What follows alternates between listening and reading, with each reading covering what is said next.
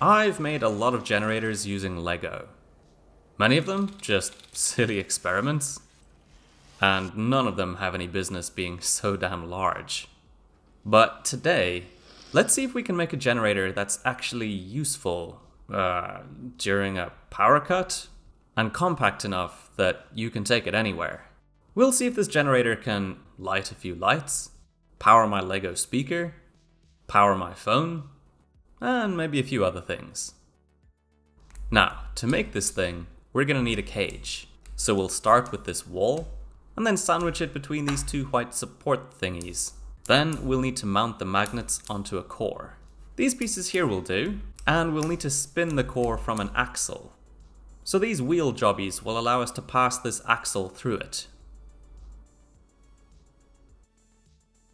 Cool, now for the fun part, magnets. Who doesn't love a good magnet?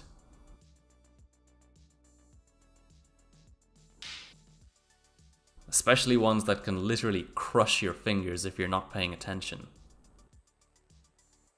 Now this is the hard part. Putting them on the core without turning my fingers into mincemeat.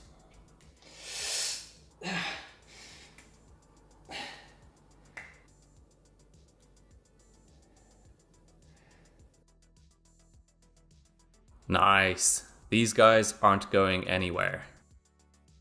Now let's finish up the cage.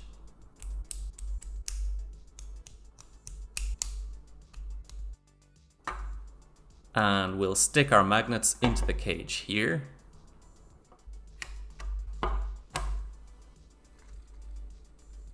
Then we'll need some gearing.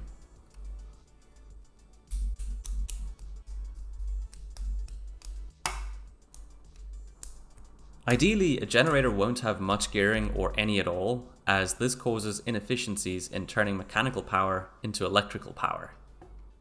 But this 3:1 ratio is reasonably efficient, and allows me to save my precious copper wires. With these generators being made of Lego, we're really limited just by the structural robustness of Lego. The more force you can put in, the more performant the generator will be. But we can't go nuts here with Lego. So I'm just trying to make this as strong as possible considering it's so small. There we go, spinny spinny spinny, nice and smooth. Okay, now we need our copper coils. And here's one I made earlier. It's about 60 grams of 0.3mm wire, and I'm going to mount it onto these pieces here, so that it can be wedged as closely as possible to the magnets here.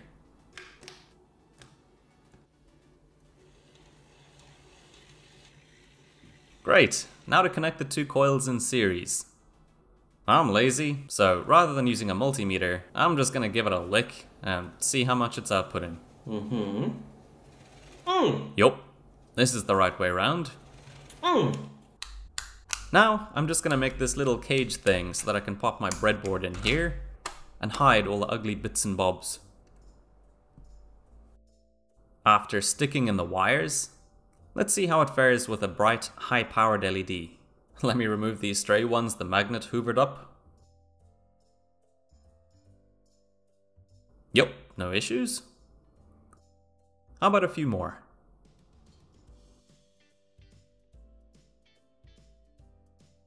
Yup again. What about this 10-watt LED array? Also good. And this 20-watt array? Yup. It's not at full brightness, but it's not bad. What if we add a few more lights to this tractor so that it can see in the dark? This should do. Hey, great! Now it can plow all night long. There are 300 LEDs in the strip here that need around 12 volts, so I'm quite impressed. So what voltage are we actually dealing with here? This rectifier will spit back DC instead of AC, and it looks like we're jumping between 8 and 9 volts. If I flick this button, we can see the peak voltage. This looks to be around 9.5 volts. Okay, this gives me an idea. If we assume this thing can comfortably give us a couple of 100 milliamps, this might be enough to power the speaker I made of Lego. To smooth the input, I'll stick a bunch of these capacitors into my board. and then hook up the generator leads, and stick the Bluetooth amp leads into that, and hide my ugly mess. So, if I start playing Scarlet Fire on my phone here, when the Bluetooth amp is powered, it will automatically connect and begin playing. And here we go.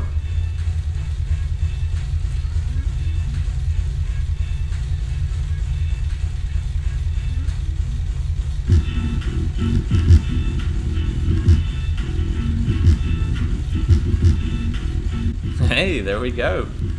My Lego speaker here is playing music from my phone, powered entirely by me cranking this handle on the Lego generator. I'm just astounded that you can generate enough power using Lego to power a speaker made of Lego. However, if I crank the volume up,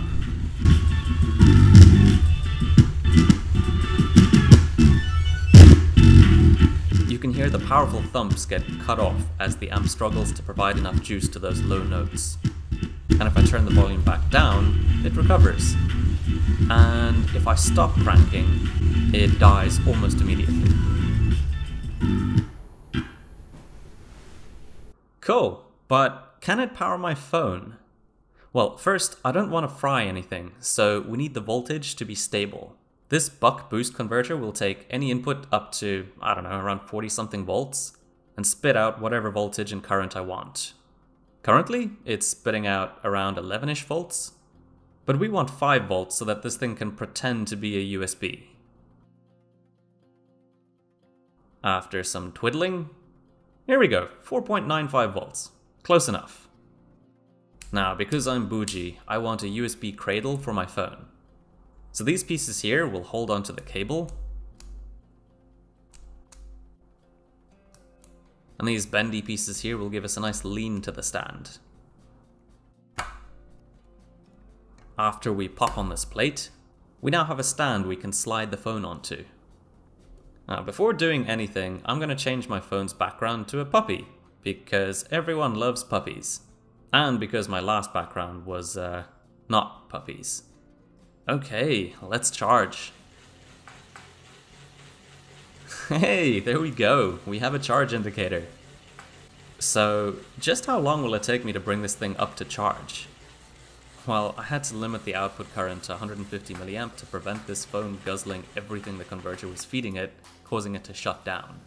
Let's see, this phone has a 4000 milliamp hour battery, so if we're charging at 150 milliamp, this will take approximately 28.1 hours to fully charge. So can you charge a phone with Lego?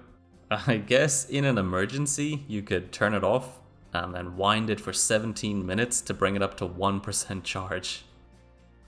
I have one last really dumb idea to maximize current to the phone. This is a 1 farad capacitor, which is quite large. If I hook my phone up directly to this cap, as the cap slowly reaches around 4 and a bit volts, my phone should guzzle up everything over the threshold voltage for charging.